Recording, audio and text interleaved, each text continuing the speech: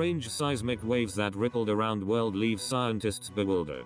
The series of unusual seismic pulses rippled around the world almost undetected. The waves rang for over 20 minutes, emanating about 15 miles off the shores of Mayotte, a tiny island in the Indian Ocean between Madagascar and Africa. From here, they reverberated across Africa, setting off geological sensors in Zambia, Kenya, and Ethiopia. They crossed the Atlantic, and were picked up in Chile, New Zealand, Canada, and even Hawaii, nearly 11,000 miles away, the National Geographic reports. Despite their huge range, the waves were apparently not felt by anybody. However, one person monitoring the US Geological Survey, a live stream of seismogram displays, did notice the unusual waveform and posted it to Twitter, sparking the interest of other geologists and earthquake enthusiasts. It was not only the power of the seismic waves which puzzled scientists when they began to examine the readings, but also the curiously regular shape of the waveform.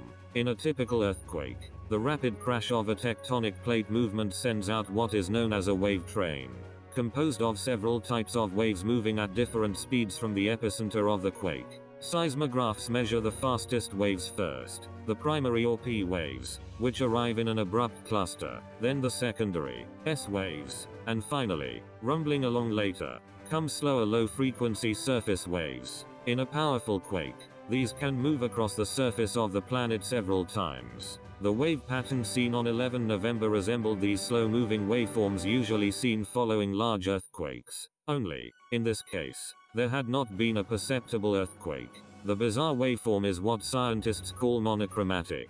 Earthquakes normally produce waves of so many different frequencies, the wave readings appear more jumbled. But the mystery waveform from Mayotte was a crisp zigzag, which repeated after steady 17-second intervals. "They are too nice. They are too perfect to be nature," joked the University of Glasgow's Helen Robinson, who is studying for a PhD in applied volcanology.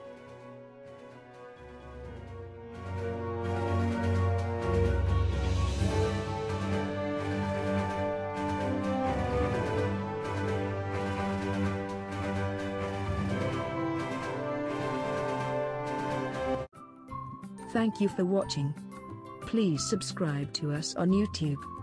If you like, donate to us, visit home on the page PayPal.